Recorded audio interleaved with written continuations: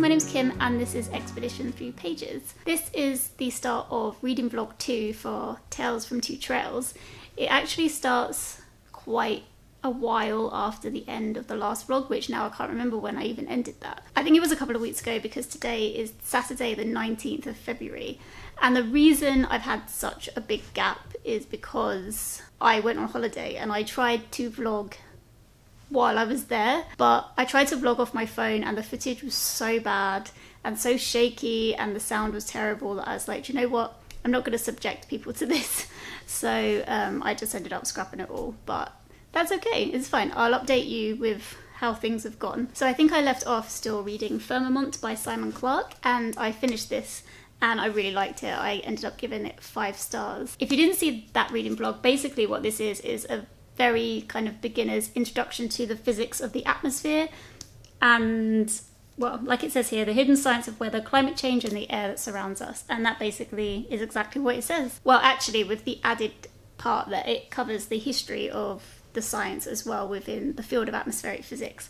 And I absolutely loved it. I thought that Simon did a really good job of explaining very clearly, very concisely. I really liked that he was creative with coming up with ways to try and explain it to people without a physics background, like different physical concepts and stuff like that. I like the way he explained things in ways that I hadn't heard them being explained before, and yeah, I really enjoyed it, and I thought it was excellent. So if you have any interest in atmospheric science, if you want to know kind of the physics behind climate change and all that stuff, then I would say that this is a really good place to start. I really enjoyed it. So yeah, I gave this one 5 stars, which was amazing because this is the first book that I finished for Tales from Two Trails. And this covers my first step on the trail, which was to read a non-fiction learning book. So then my next step was to read a STEM book, which I have actually already read and finished, and that was Finding Wonders by Janine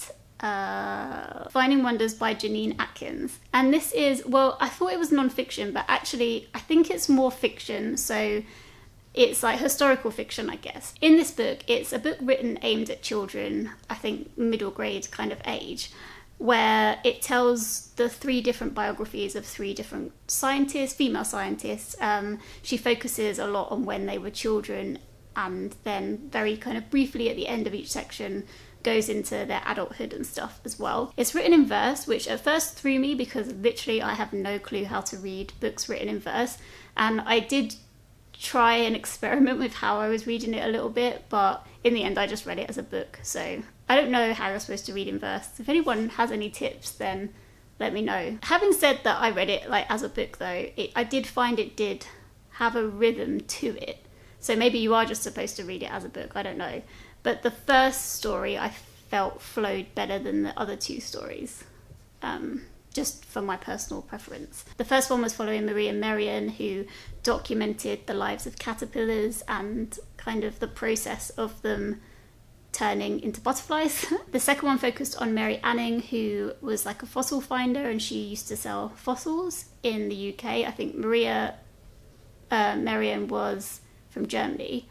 And then the last story followed Mariah Mitchell from the USA, who was an astronomer and discovered a comet. And yeah, on Goodreads it is filed under non-fiction, and I guess because it is kind of like their biographies, but then in the author's note at the end, Janine Atkins said that she did as much research as she could, but she wanted to talk about the girls' lives, and most of the historical documents only talk about the actual kind of big event of their life, which made them famous in science. And she wanted, I guess, it to be more inspiring for young children and write it in a way that they can actually connect with them as people. So she invented some stuff, but she did a lot of research. So you could tell reading it that she had done research about the societies they were living in and about the kind of social events that were going on at the time and the way people acted and the entertainments they had, and you could tell loads and loads of research went into it, but at the end of the day she did invent stuff to build a story. And yeah, I really loved how she did that, because I felt like they did feel real, like the characters felt real. You could get a sense of the societies they were living in, and I really liked that. But what I would say is, in Maria Merian's story, when she's older, she moves to Amsterdam, and one of her daughters marries a guy from Amsterdam who trades in sugar from Suriname, and she ends up moving to Suriname for a time so she can go and study the animals and stuff out there. And Janine Atkins mentions that Maria and her other daughter, I think, they go and stay on the plantation there because that's the connection. And then she goes off and studies the wildlife there and everything like that. But she never mentions the fact that there were people in slavery working on the plantations or anything like that. And it's just never mentioned. And I didn't really understand why, because although it wasn't the focus of the book, I do think it's important to at least mention, like, yes, Maria went and did this stuff and she went to see all these amazing creatures in this other place and she documented them and it furthered science. Like, but she still did that off the back of other people suffering. And I know it's aimed at children, but I feel like it's even more important to just mention that, because the 3 stories are really about women overcoming social barriers in a lot of cases. Kind of, although she does mention that in the ages where the 3 girls were doing scientific work, actually it was easier for women to work in science at that time. It was only when science became very institutionalized, then it kind of put barriers up to women at that time. And so it was easier for them to work in science, and when it was more like a naturalist kind of a field. But anyway, they were still kind of working against society and what was expected of them in a lot of cases. And that's really great, but I do think it would have been better just to say, yeah, they worked against society in order to do what they loved, but due to what was going on in their society, like in the larger aspect, they were only able to do it at the expense of other people. And I don't know, I feel like it's important to bring that up in a children's book because children may not know. Because you know, as an adult, if you read, oh, this person went to a plantation at this certain period of time, okay, yeah, we probably know what's going on. But kids may not have any idea that it happened. So yeah, that would be like my biggest critique, I think, of the book.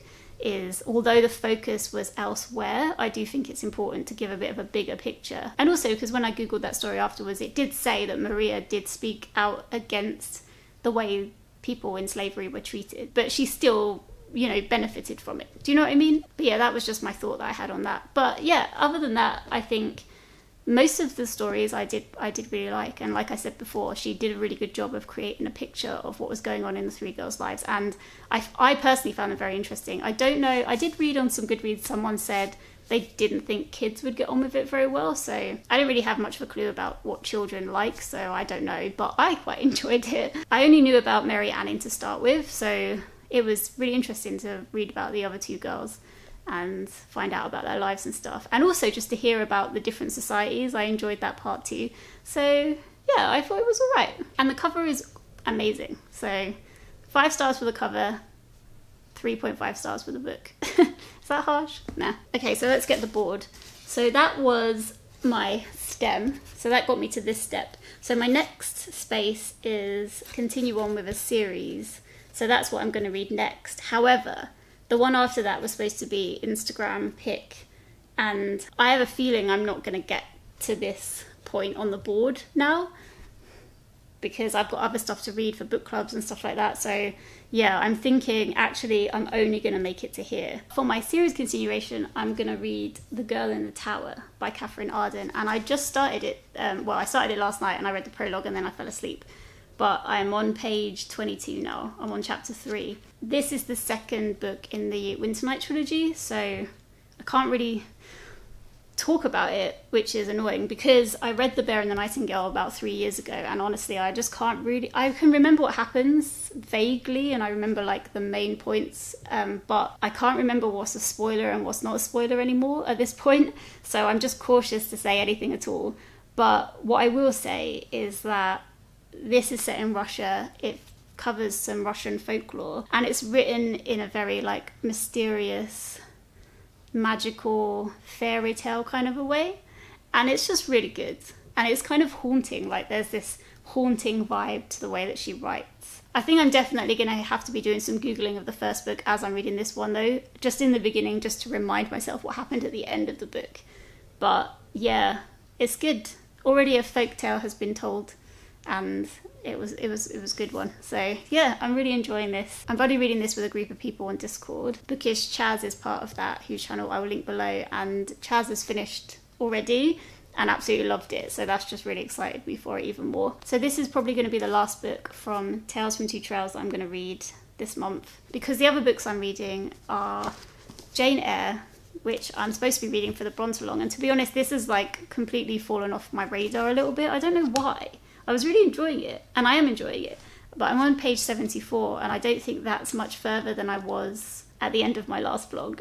So yeah, but it is really good, so I do want to pick this back up this week. The other book that I kind of want to finish before the end of February, well, I do need to finish before the end of February, is Shamefully Pirate Hunters by Robert Curson. This book I was reading for the X Book Club last year, and I did read some in January as well. I read a lot in January actually, and I'm so close to the end. I mean, look at that. But Hannah and I, so Hannah from Hannah's blog, who runs the book club with me, we can finally do the live show for the Pirate Round, so we're going to be doing that in the last weekend of February. So I need to finish this by the last weekend in February so we can actually do that. I don't know how successful we'll be remembering everything that happened in the two books, but in that video we'll be discussing this book and also why we love pirates as well. They're both non-fiction books, and so it'll be like completely spoilery about everything that's in them and everything like that.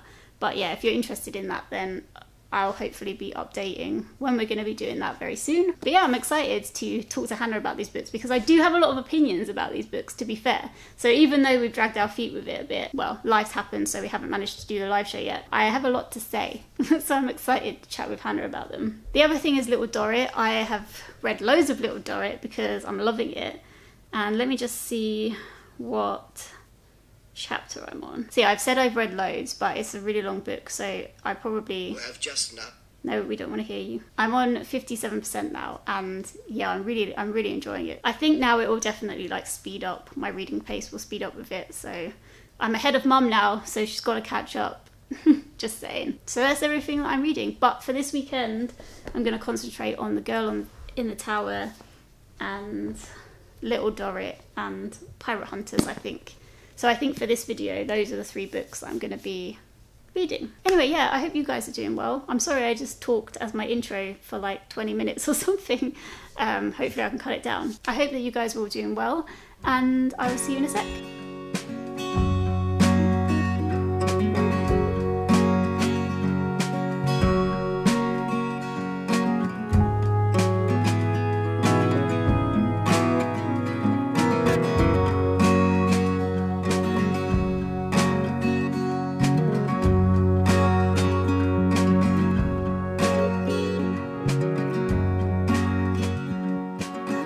Hey guys, it's now the 2nd of March, so it is officially the end of February. Well, the end of February has been and gone, and I have disappointing news to do with my TBR, and that is that I didn't manage to finish The Girl in the Tower by Catherine Arden. I didn't get very far. In fact, I don't think I read anything else, really.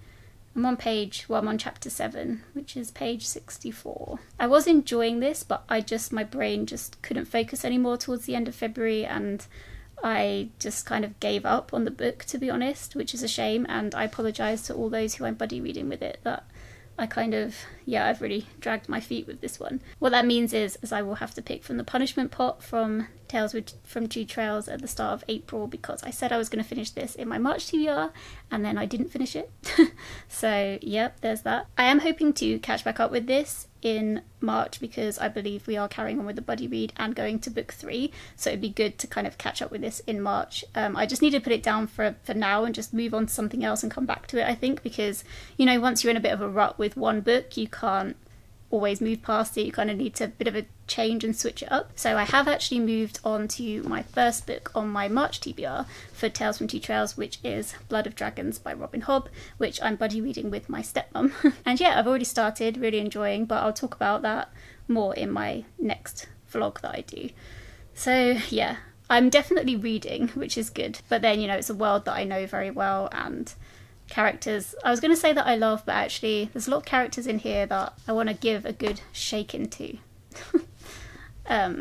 But yes, anyway, and yeah, so that's everything. I just wanted to say before I go that, for what it's worth, my thoughts are with those people living in Ukraine, those people with family and friends in Ukraine.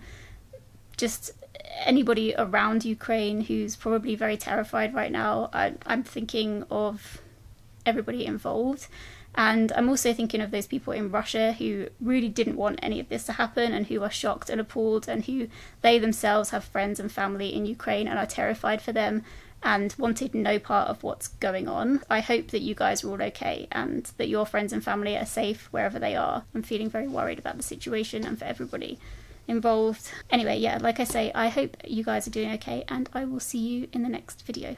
Bye guys.